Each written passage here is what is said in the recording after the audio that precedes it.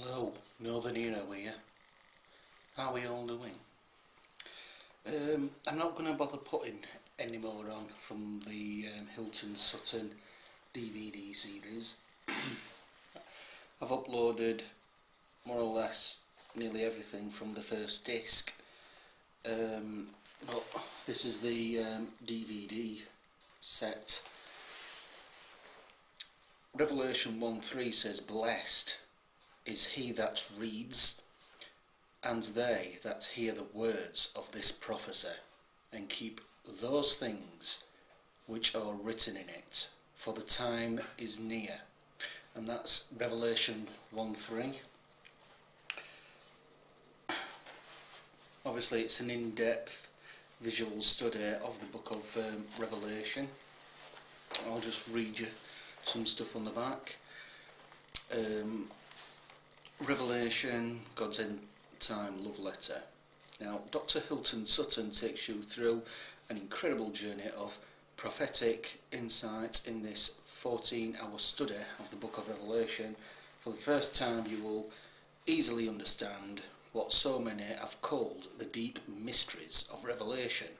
Revelation is not a book of doom and gloom, but a loving reminder of the glory and grace that our Father has in store for us. I'm just going to show you a bit of this. Now, these DVD discs need to be stuck down with some glue, well, the plastic thing underneath, because it's like nearly falling apart. Now, the first disc, which I've uploaded, is from Revelation 1:1 to Revelation 2:15.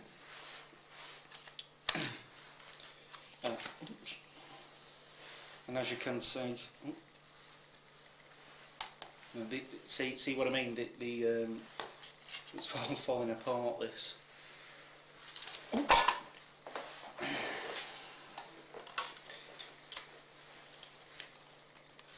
mean, I've had it for about maybe 7 years, I think, and there's eight discs in. So if you've got a bit of money to spend, I would recommend that you buy it, basically. Now, disc 8 has got some bonus material on. Actually, I can't remember what the bonus material is, but on the back it's got $120. $120. I can't remember how much I paid for it now, but there were this, a book, and a large, A3 study book as well. And I think it were about £30. I actually bought this at a Benny Inn meeting about 2006, 2005, I can't remember. So I thought it was, it was a good bargain. And I know some people right now, you're going to be thinking, oh my word, you went to a Benny Inn meeting. Well, yeah, I did. And I know that God works in his meetings. I know Benny Inn has been wrong a lot of times, but nobody's perfect, and I think he's a much better preacher now than what he was in like the 90s. On that, but I don't really watch him as much or listen to him a lot these days. I mean, he's friends with people like Mike Murdoch and that, like prosperity gospel teachers, which kind of puts you off on that, and you hear too many stories of him being a very rich man who's got a mansion and that. Obviously, when I went to see him, I didn't know nothing about those stories and that, but Hilton Sutton, I think he's a genuine guy, and it's a very good DVD set, this. So I'm not going to bother uploading anything else, but if you're interested, you might want to buy it for yourself. You know, it's highly recommended. I'm just going to put the light on my camcorder because I don't know, because it is a bit dark. Aha, right. Oh, it's a bit better, isn't it? Can see a bit better now. I'm just going to open it again because I'm not sure if camcorder got anything on. Oh, they're falling all over.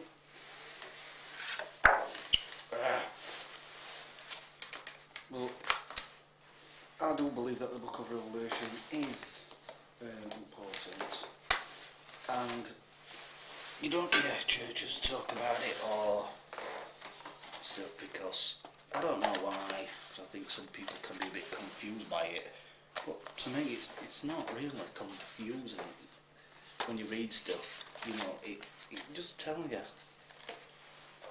I mean, just the other week I was in church, and after a week we met up somewhere, and I said to somebody, you know, nobody seems to read from Revelation. Somebody says, oh, you've got to be very careful with Revelation because a lot of people just read it out of context, just little bits and that, and it's very symbolic and stuff.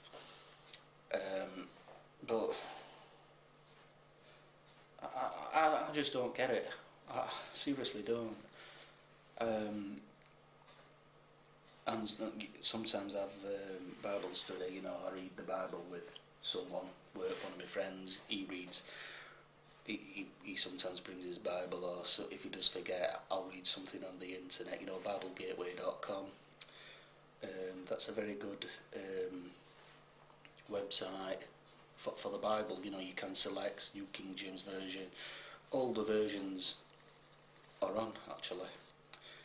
But, you know, the other week, my friend said to me, oh, right, so what do you fancy reading from? You know, I don't always pick it, but I says, oh, Revelation. Oh, no. Oh, no. I only read a little bit, and then he said, right, that's enough, that's enough. I thought, you know, as a Christian, he doesn't read, he does read the Bible. He's a very good Bible reader, much better than me. You know, I think he reads it every day, the Bible, but it's strange, isn't it, people, you know, what people actually think of the Book of Revelation, that they ignore it. I don't know, but I just want to share that with you, and I'm going to do another video in a bit, so catch you in a bit.